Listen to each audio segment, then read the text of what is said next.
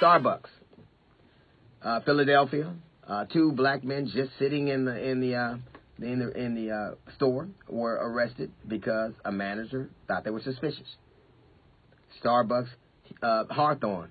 A manager thinks a black guy is suspicious, won't give him the code to the bathroom. Another conflict ensues.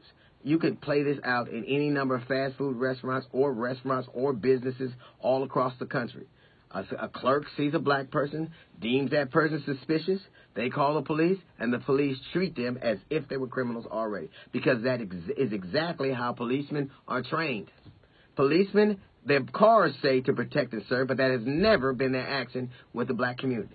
In the black community, they are to keep us. They are there to protect people and businesses. They are there to make sure black people stay in their own communities and out of where they don't belong. You know what's suspicious to people? When a black person is somewhere they don't think they should be. I don't care if it's a department store or if it's a horrible chain of restaurants, if it's a coffee shop, if it's a neighborhood. We've had black men in their own homes. The neighbor, they've lived there for years, and the neighbor called them because they look suspicious. They don't look like they belong there.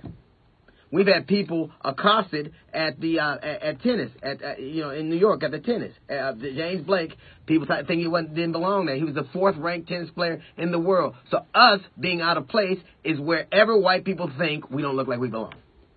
And police act like they're supposed to act. They've been trained to act that way.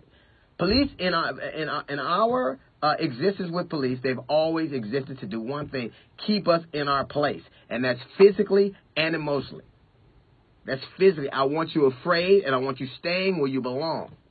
We have to change the way we are policed. I think that it's ironic that it takes 6 months to become a cop and 12 months to become a cosmetologist. So it's easy to shoot a nigga and to cut his hair.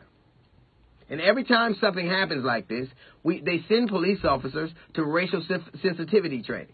Look, I don't need a hug. I just need not to get shot.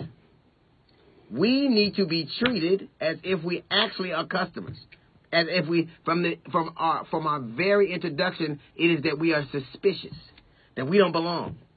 How many times are is somebody shot right now because the police show up, because somebody called them, and they think, oh, they don't belong, and they get killed? We are quick. I don't care. Alton Sterling, the police will call. Michael Brown, the police will call. Trayvon Martin, the police will call. Where somebody thought, wow, this guy doesn't look like he belongs. We've had a Harvard professor in his own home, his neighbor called because he looked like he didn't belong there. I don't know how you look like you belong somewhere. I don't know how you look suspicious, but I suspect that it's because you don't have the right hue for your situation. But the bottom line is we are paying customers. We are paid customers. We pay customers when we walk into restaurants. We pay to live in our neighborhoods. We pay policemen. We pay to be treated humanely. Like, I don't think that it has to be mutually exclusive. I don't think that you have to, we should have police in our neighborhoods. We should be able to feel protected because we pay the price for it.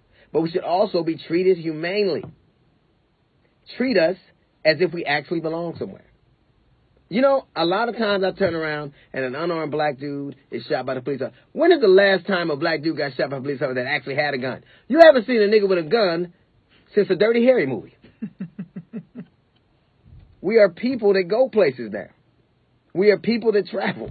We are people that want to see things. We live in other communities. Get used to seeing us. We're only strange because of what you have in your head and what you have in your heart. And that's bias. When you call a policeman, know this. When you call that policeman and something happens, that's on you. Just like when that girl called the policeman on that guy at a Target with a toy gun and he gets shot, that's on you and you should be charged for it. You should be charged for it. Because policemen going to do what they do. They should also be trained that they don't have to escalate to violence every time something happens. Or insults every time something happens. We are people. The customer is always right, even if you ain't always white. That's a little note from the GED section. We got the Jazz Report coming up in less than 15 minutes. This, of course, is the D.L. Hughley Show.